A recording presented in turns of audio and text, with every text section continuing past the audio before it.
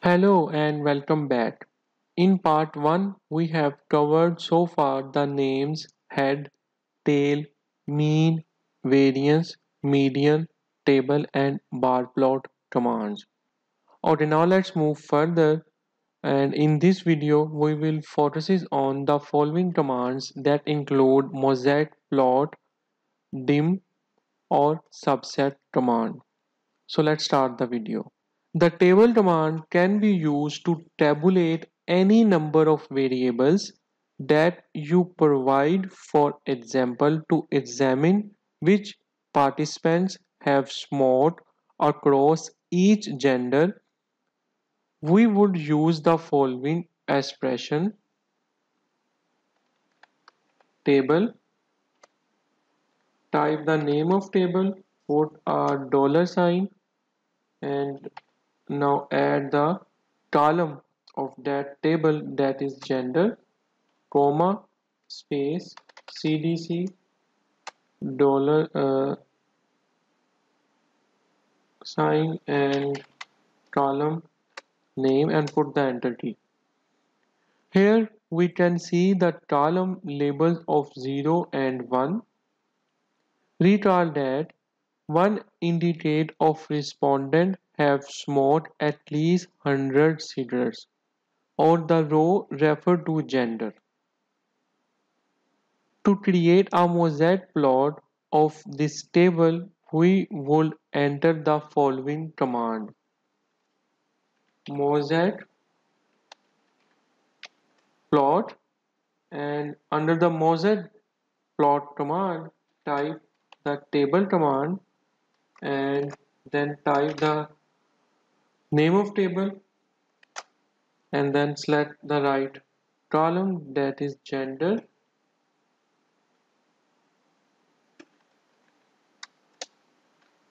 comma, CDC, dollar, small 100, and press the enter key.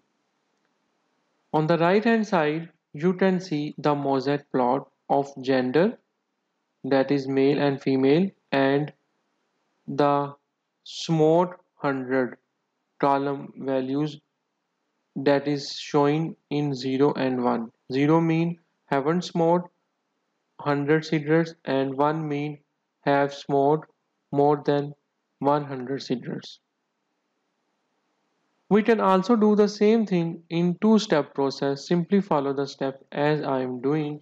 I am type here a small and assign this variable to table.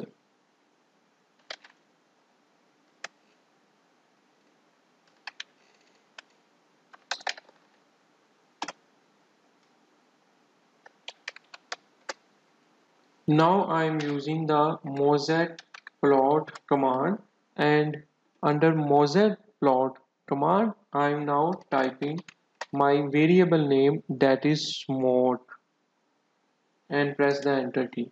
On the right hand side you can see again the mosaic plot. Okay, now the question is, what does the mosaic plot reveal about smoking habits and gender?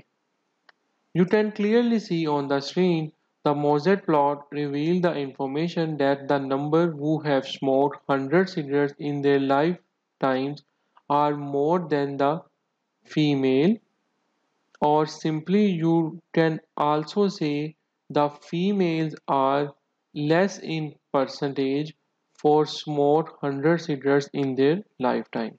Okay, now let's check how are things about data. So as we mentioned that R store data in data frames, which you might think of as a type of spreadsheet. Each row is a different observation, like a different respondent, and each column is a different variable. The first is the gender health, second one is the exercise any, and so on. We can see the size of the data frame next to the object name in the workspace, or we can type the command, that is dim command, and type the name of the table under the dim command, that is CDC, and press the enter key. And the dim command will return the number of rows and columns. Now, if we want to access a subset of the full data frame, we can use row and column notation. For example, to see the sixth variable of the 567th respondent, use the format CDC, or now type it here 567 respondent and comma, and then add 6 and press the enter key, and you will get 160. This 160 actually shows that the weight of the 567th respondent persons is 160. We know that weight is the sixth variable because it is in the sixth entry in the list of the variable names. You can see 1, 2, 3, 4, 5, 6.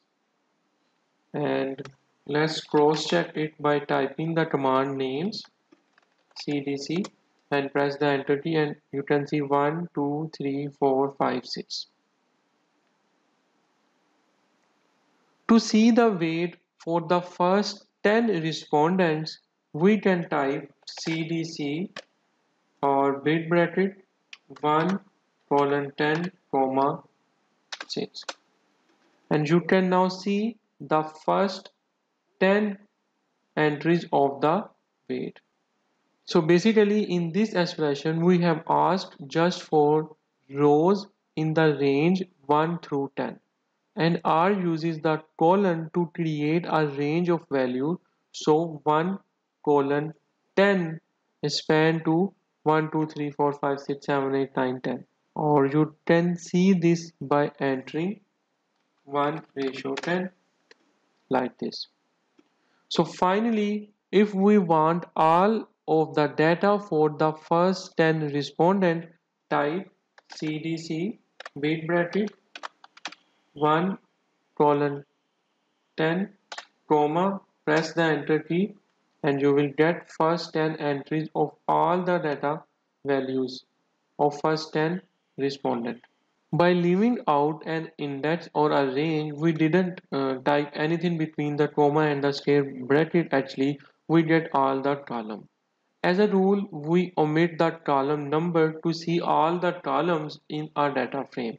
Similarly, if we leave out an index or range for the rows, we would access all the observations, not just the 567th or row 1 through 10.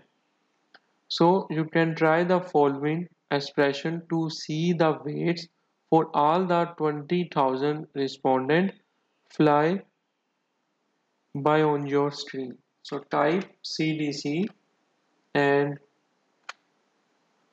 leave the entries of the row, and now type column, that is 6 1, press the enter key, and here we go. You can see it's just like a flooding of dataset. So just to read all that, column 6 represents the respondent's weight. So the command above reported all the weights in the dataset. As an alternative method to assess the weight data is by referring to the name.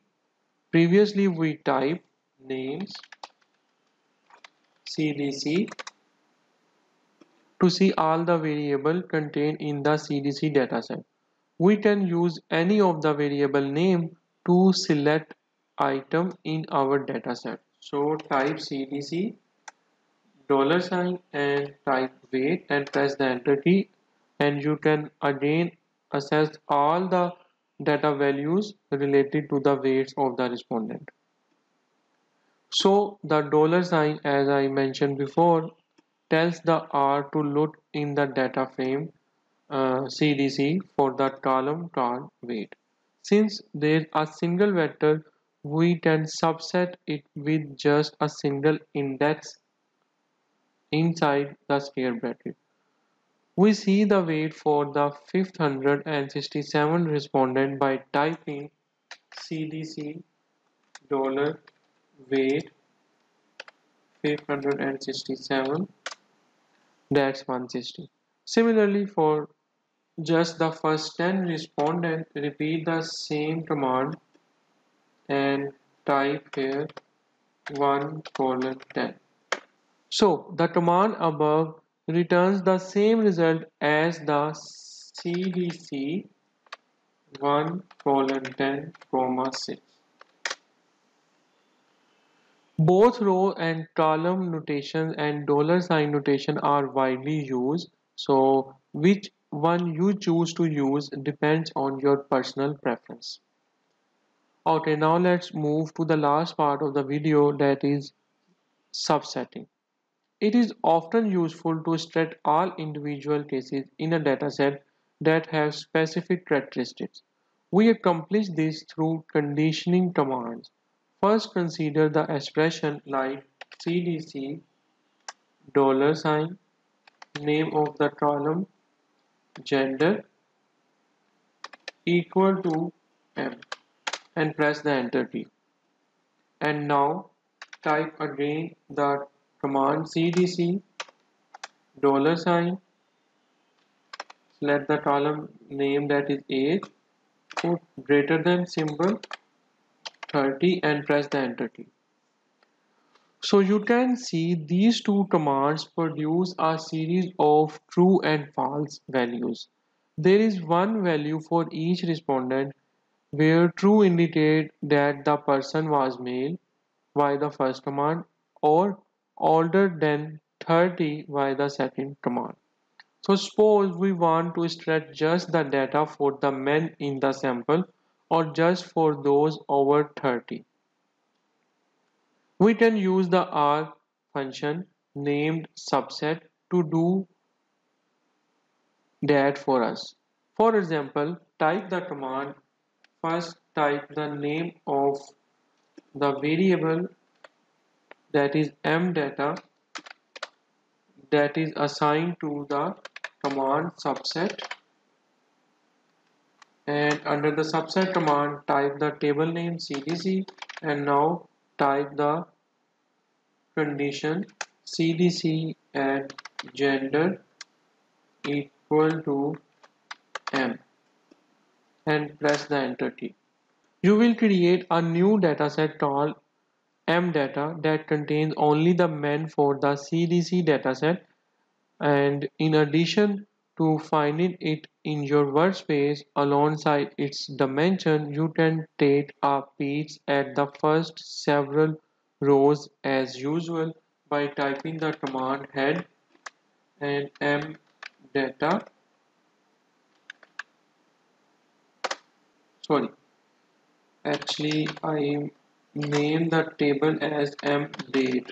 Just to cross check, type here head command and CDC, and here first its entries are male, female, male and females, and here you can see first row is related to male. Now the seventh respondent are male, and here you can see 2 to 6 respondent are female that exclude in this dataset. As well as on the in this environment tab, you can see the mdate table that you create, and here you can see the 9 variable again, and the observations are 9569. And when you click this table or the data name, you can see all the values. If you click this CDC tab, you can see CDC values, dataset values. And let's correct the name of the mdate to mdata. You can use the upper arrow key on your keyboard to type or repeat the previous command. So let's correct the spell, that is mdata, not mdate. So it is also possible to tell R to keep only specific variables, which is a topic we will discuss in the future lab. For now, the important thing is that we can cave up the data based on values of one or more variable. So to do that, you can use the conditions. Either it could be an AND condition or it could be an OR condition. So let's type it here m male underscore and that represent the condition over 30. So this is the variable name that is assigned to this subset function, and now I type the table name that is CDC, and I want to stretch the data related to gender specific only of males, and now I type the AND operator to add another condition that is CDC and the age is greater than 30 and press the enter key. And now repeat the same command but with different condition m underscore or underscore over 30, that is a variable name that is assigned to the subset function. Type the table name, type the table column which you want to extract, that is gender, that's equal to male, and now type this expression that is used as an OR condition, CDC age greater than 30 and press the enter key. And now you can see we are actually creating the further two subset of our main dataset table CDC. This subset showing the 7244 observations of all the 9 variables, and this subset showing the 17,591 observations of 9 variables. The difference between these two subsets is this subset actually include all the gender whose are male and their age would be greater than 30, not less than 30. But in the second subset of the data, all the gender should be male or age would be greater than 30. It means if the gender is female but the age is 30, then condition will be true. If the gender is male but age is less than 30, the condition is again true. But if both, like the gender is female and the age is below 30, then that value is not the part of this data set. So what I am saying is if any of these two condition is true, then the answer will be true, and any of these two condition is true, then the answer will be false. For adding the AND operator, both of these conditions should be true, and for OR operator, any of these conditions would be true. So let's check it out by typing the head command and the name of the variable that is male underscore and press the enter.